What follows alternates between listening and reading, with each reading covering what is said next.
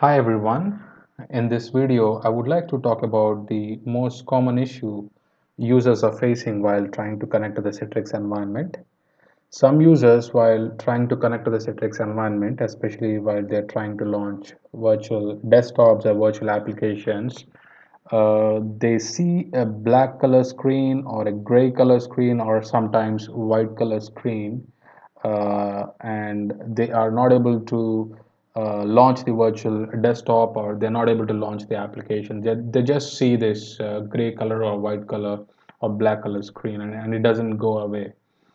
So in this scenario, we can check a couple of things. The first solution that I would like to provide is, first of all, if you click this here, you see Citrix Receiver or Citrix Workspace. Just right click on it and you see an option called Advanced Preferences. Please click on Advanced Preferences. Okay, once you click on Advanced Preferences, you see an option called High DPI. Okay, High DPI. Please click on it and please make sure that Yes is selected. Okay, if you have let the operating system scale the resolution, or no, use a native resolution, please change it to Yes and click Save. Okay, so after saving it, just try to log off and log in or restart the computer and try to connect to the Citrix environment and see how it goes.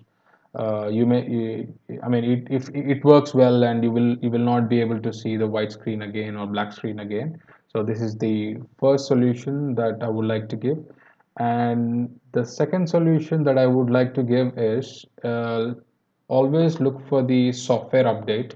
So right click on it and look for updates. Just click on check for updates and see if there is any software available to download. Okay, so this is the second solution that I would like to provide for this particular problem.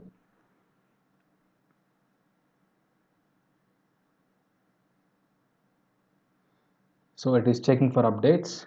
So in your case or in your scenario, if you see some download available, what you can do is you can download it and you can install it and restart the computer and try to connect to the Citrix environment and see how it goes. Okay, this is the second solution that I would like to give for this particular problem. And uh, yes, yes, so far it is good. And you can also try one more thing actually.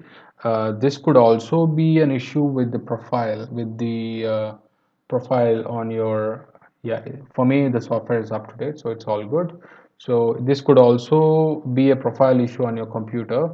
Uh, what you can do is, if there is another computer that that you use to connect, then you may have to copy the profile information from C users. You need to copy all that profile information to your laptop, and after copying it, you can try connecting to the Citrix environment and see how it goes. So this is a little bit tedious. This is a little bit a time taking process, because you need to copy the profile from a different computer to this computer and see if it works. So this is also another solution that I would like to give.